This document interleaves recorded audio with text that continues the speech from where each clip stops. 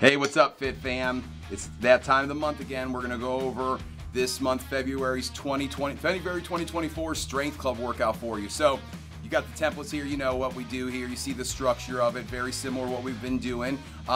So we're gonna start with our core work and our mobility work at the beginning. You know, we consider this, we like to think of this as ramping, which is range of motion, activation, movement preparation. Also, we can think of it as like just building up the intensity to kind of start when we're cold. You know, we're gonna be a little tired maybe, don't know if we're in the mood for this workout yet, so let's get started with these few exercises and then we'll have a little bit more energy. So you know, we like to start with those hangs. Again, I know most of you love the hangs, not everybody though, they're not everybody's cup of tea, but they will get you stronger. They're great for that shoulder mobility, breathing, back decompression here. So remember, you want to focus on your breathing as you're doing these long, deep breaths. Fill up that torso, hold it for a couple seconds, then slowly let that air out, pushing that air out as much as you can. You'll feel your abs actually wall up as you start to really force all that air out here. And then obviously you can use your feet on the box if you need to. And again, just make sure you're challenging yourself. Embrace the idea of like, this is gonna get you stronger. And it's only 30 seconds, everybody, okay? Now technically someone's gonna go, actually Josh, it's 60 seconds because we have to do it twice. And you're right. We break it up into 30 so less people complain about it, okay? So we got our hangs and we're gonna match that up with our yoga plexes here.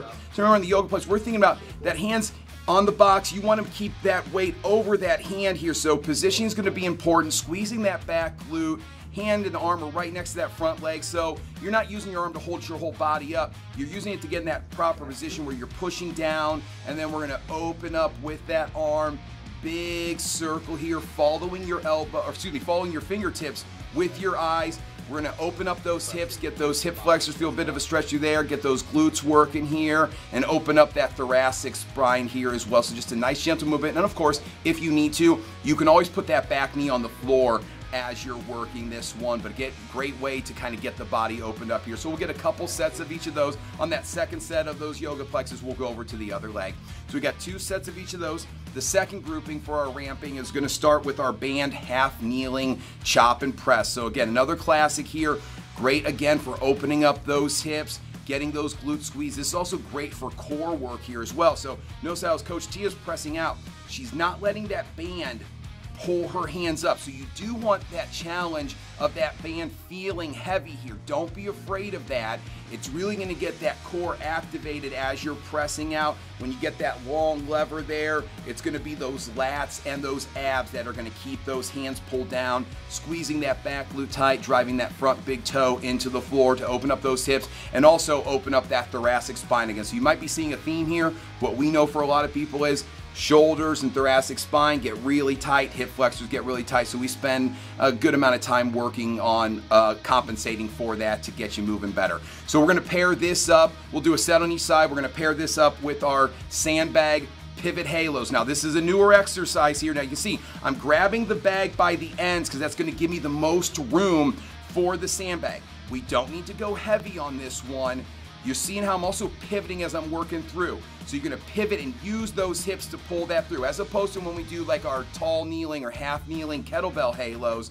This one, we're getting the whole body moving, very similar to the way we were using that pivot press last month, but this is gonna open up those shoulders. Now, if you are feeling any sort of discomfort as you're working this one, you can always go to a kettlebell or a dumbbell to work that as well. But I do like the way we use those hips for some momentum here, and this is a bit of a, let's say, a faster pace than we're usually used to during our ramping, but it actually feels pretty good. It will get your heart rate up just a little bit, and then we'll go back to those chops and presses, another set of those, come back to these. So a couple sets of each, and then we're gonna move on. So now that we got the body feeling good, got our energy up a little bit more, now we're gonna work on a little bit of power.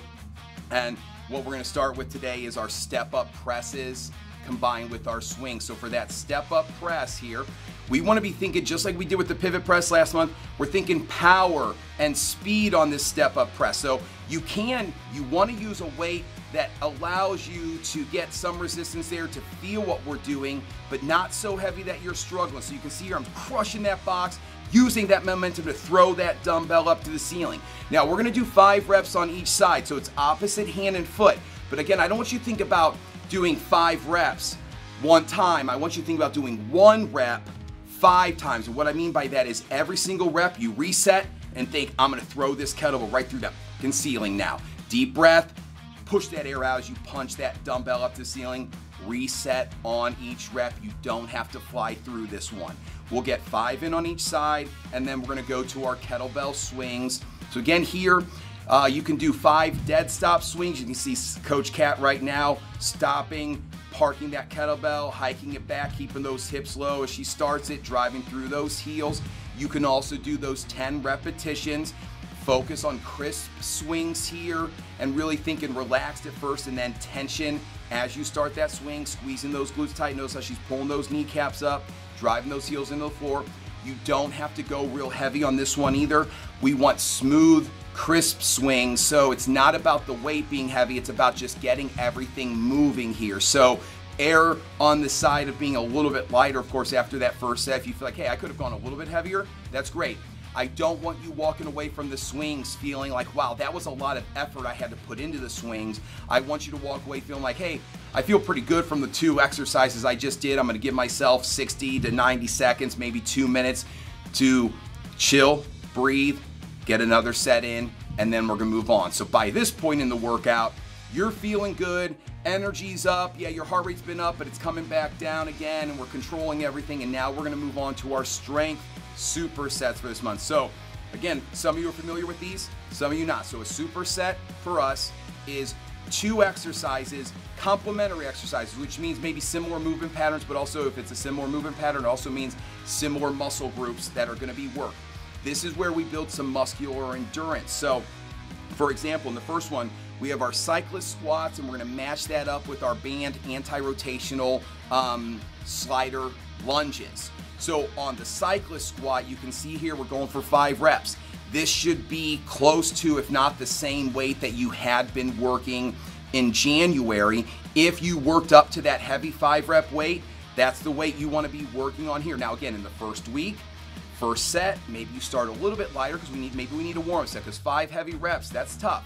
Maybe you go a little bit lighter on that first set, but that second set, if you can, you want to take that weight up. We want 5 quality cyclist squats here. You can see Coach Matt's working that double racked front rack kettlebell squat on the cyclist squats. You can use whatever weights you prefer there as long as you're doing them well here. So we get 5 good reps in, taking your time, you're not rushing. And then the second exercise is that anti-rotational slider lunge here. So squeeze that back. Remember, the inside foot is planted on the floor, back foot's on that slider. You want to step out so that there is tension in that band, enough that you have to resist that rotation. It doesn't have to be super heavy. And again, the band and your movements are going to tell us whether that band is a little too heavy, because if it starts to pull you over, we know it's a little too heavy, and that's okay. Brace those abs nice and tight. Squeeze that back glute on the way down. Now here you can see I'm also working that split squat. So for anybody who feels like the slider lunge for any reason is not working, you can go to that split squat. Although I have found in my experience, I find the slider lunge to be a little bit easier than the split squat, because as you're going down here, you're actually sliding in. You get that solid base. That split squat challenges us because that's that split stance is less stable than when our feet are next to each other. But that's up to you. Slide that foot back, squeeze that back glute, take your time on the way down. Focus on that front leg doing the work. You're gonna do 10 on each leg here. So 5 cyclist squats, then you're over to those lunges.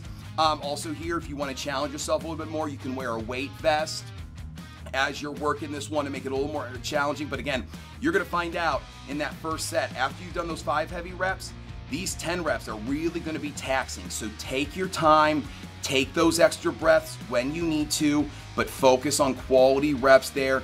After you're done with that superset, you should have that feeling of, I want a couple minutes, 1 to 2 minutes to breathe and get my mind straight for the next superset, which for this workout is gonna be chin-ups and then our sled row pull. So as all of you, if you were here in January, are familiar with both of these because we worked them both, but we're gonna challenge ourselves for 5 heavy chin-ups. Again, on the chin-ups, I will say this. There are a few exercises that I would prefer you go a little bit lighter to nail your form and that range of motion, as opposed to making it heavy and hard if you're not getting that full range of motion. So err on the side of being a little bit lighter, because you're going to get more out of owning the top of that chin up, whether you go pronated grip or chin up grip. You're going to get more out of it if you allow yourself to feel like get to the top and really own that position. Now, I know that last rep, maybe if that's the one that doesn't look great, but again, I would prefer 5 really quality reps. And just like everything else you're doing, if you need to break it down into thinking of it as 1 rep 5 times, do 1 rep 5 times. But we want 5 quality chin-ups. Then we're headed right over to the sled and we're gonna rope pull down. Now, last month, we were going a little bit heavier. We're gonna see, you might not necessarily be able to pull that same weight because we've already worked those muscles that are also going to be working, some of those muscles that are going to be working during this rope pull. So again, first week, start a little bit lighter, and I'd rather you find out, hey, I can go heavier and add some weight for that second set. But the first week, we're always thinking, let's learn the routine and find the right weights.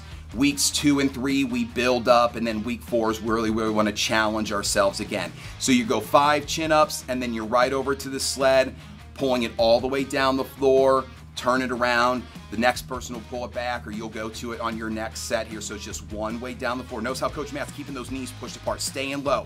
He's not trying to use his legs here.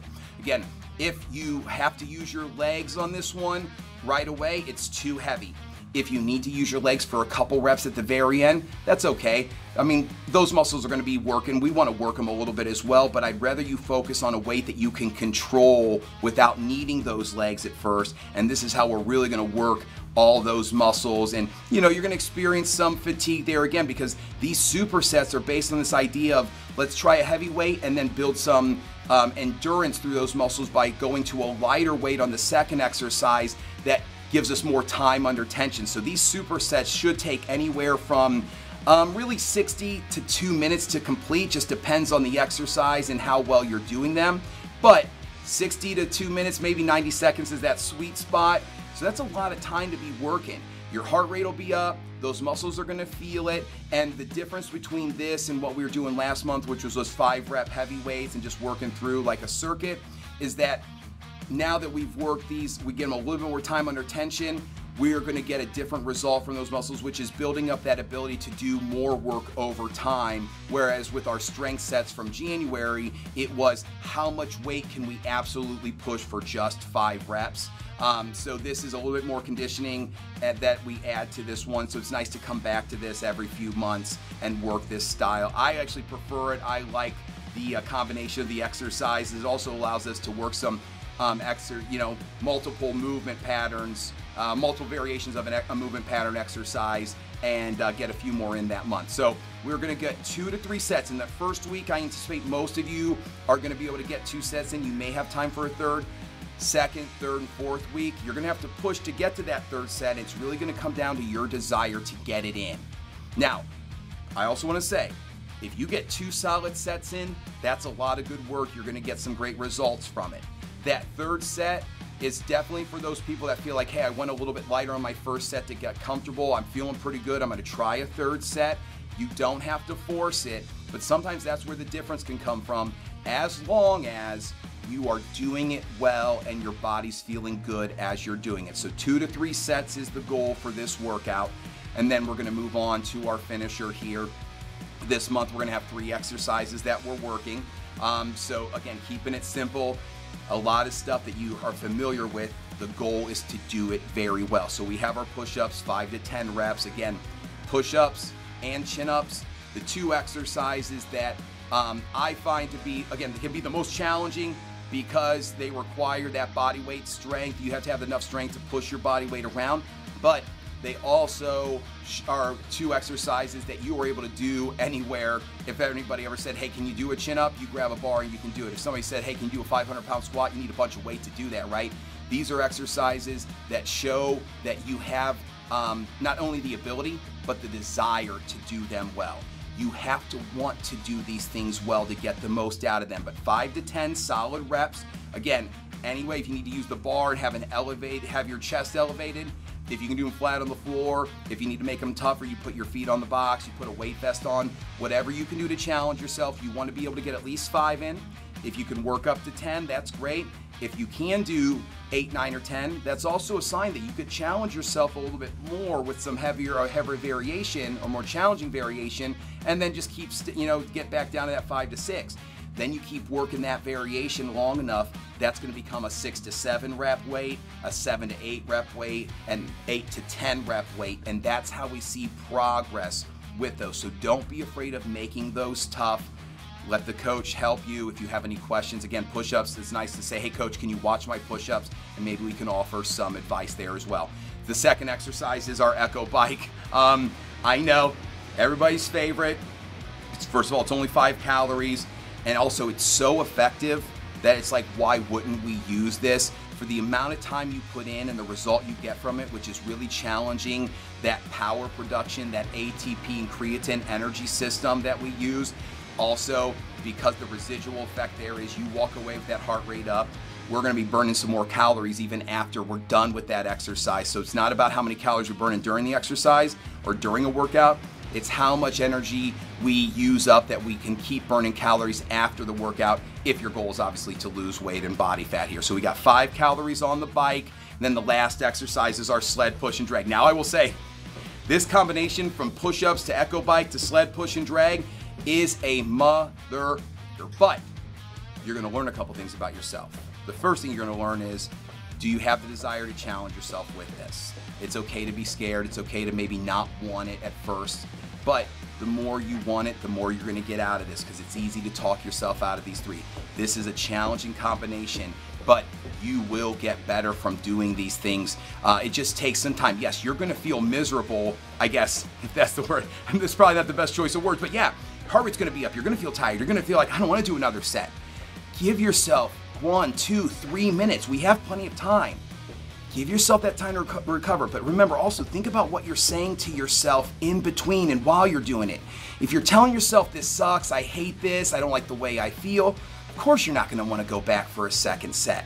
If you remind yourself that how I'm feeling now makes everything else easier, doing this work makes things that are not as hard as this start to feel easier, and now that applies to your life outside of the gym, keep that in mind and look at the other people working hard. And if you do have any of that doubt, tell somebody, tell a coach, tell a member, because you guys are awesome about supporting each other.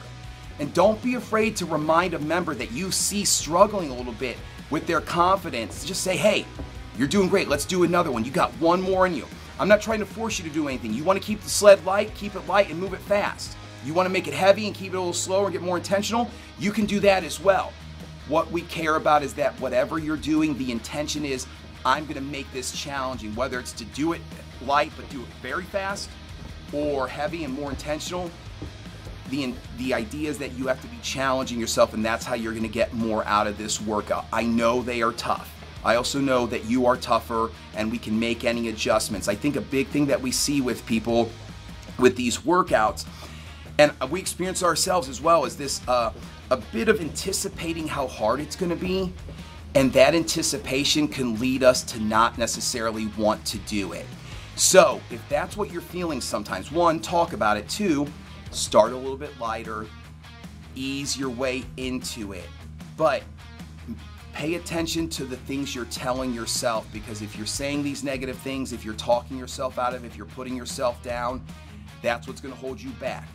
You are in control, we are here to support you, but I also know a lot of you are so much stronger than you give yourself credit for, so don't be afraid to challenge yourself with all these exercises, but especially when we get to that finisher, keep a positive mindset with it and you're gonna get more out of it. Okay, so went on a little diatribe at the end there, but hopefully this video is helpful. If you have any questions about any of the exercises, please reach out, ask the coaches, and let's have an awesome month, everybody.